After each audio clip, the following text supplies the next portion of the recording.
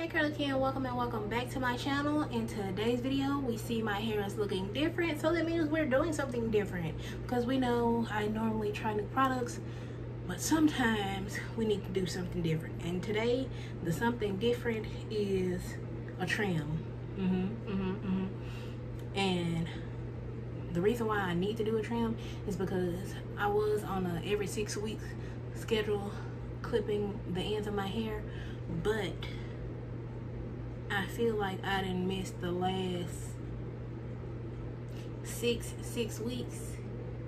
So yeah, it's time to trim my hair. So I blew it out, and if you have been following me for a while, you know how I blow out my hair with the Revlon one-step blow dryer. And yeah, I did use different products this time. You know, the new spray that I just showed on my channel, the H&P placenta spray leave-in for extra. I use that, and I use the Kenra blow dry spray, and this is what my hair is looking like. Real nice, but as we can see, the ends are going through, so it's time to clip those. So I'm going to show you how I clip them, because I feel like I haven't showed y'all how I clip my ends, so it's time to show y'all. I haven't been on here long enough to show y'all how I do it, and it's real simple, real simple. So let's get into it. Before I cut it, can we just look at the length though? Like it's getting there, it's getting there. I said I wanted to be at brush strap length, and it's taking its time, but it's getting there. So first things first, I need to separate my hair, and I don't have nothing to separate it with. Okay, but these are the shears that I use. They are from Sally's. You know, you can get some real good ones for I think like $20. Okay, so this is the first section, and ooh, see that? Terrible. So what I do is split the quadrant, or the section, or whatever you want to call it, in half, and I just pin this away first. Then make sure I brush this out really good, and I feel for when it starts getting rough, and we see that. Let me move my mirror so I can see. Okay, where it starts getting rough, that's where I cut normally. And I think I'm gonna cut off, it's hard to show that, I think I'm gonna cut off that much. Not too much, like a half of an inch. But the back always is the worst section in my hair, because it has, you know, it's where, you know, it be touching my shirt and stuff, and my jackets, so it be going through in the back.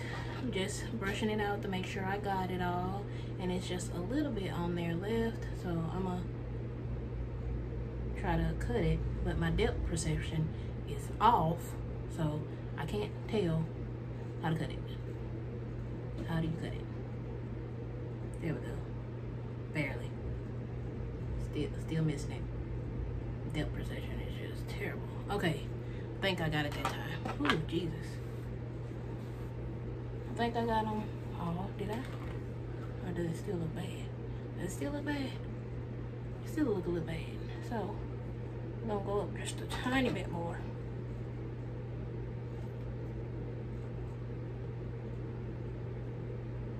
Yeah, that feels bad. Dude. Okay. And there we have it. Cut. So that's basically it, and I do that all over my head, and I don't do too many sections because I just don't. I don't know why. But that is pretty much it. So I just do like 8 sections on my head and brush it out really good, and then cut the parts that feel ragged and rough. Now, I'm not a cosmetologist. I only do my hair. Okay, I do other people's hair too, but so don't, if you like, oh, that's not how you do it, baby. I don't know. This is what works for me, so this is what I'm trying to do. I get good results. My hair be feeling good and looking good. So if you want like a cosmetologist to show you how to do it, don't come here, because definitely not a cosmetologist.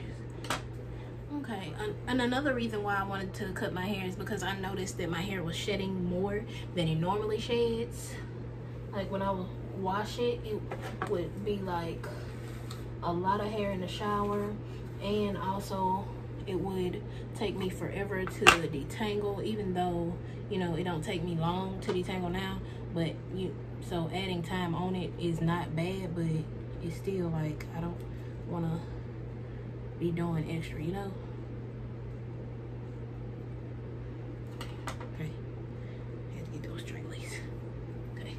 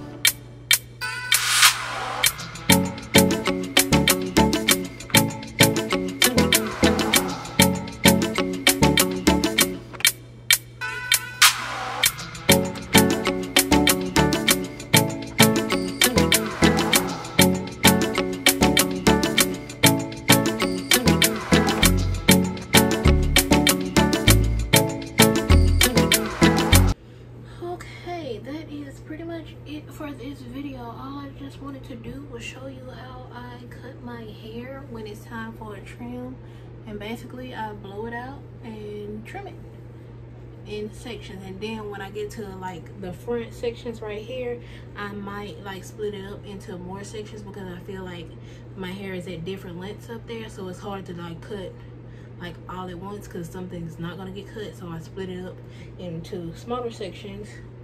But yeah, that's pretty much it. Hair is cut, and I am just gonna wear the fro for a little minute, and then I think I might try like a blown out braid out or blown out twist out or something like that later. Don't know. But I just cut off this much. I feel like I could cut off more, but not gonna do that because, as I said, I'm not a cosmetologist, and I don't want to stunt my hair growth because that has happened before. I don't want to go through that again. So yeah, that's about it. So I'll see you guys in my next one. But before you leave, make sure you like, comment, and subscribe, and click the little bell button so you never miss the next time I upload. And I'll see you guys in my next one. Bye.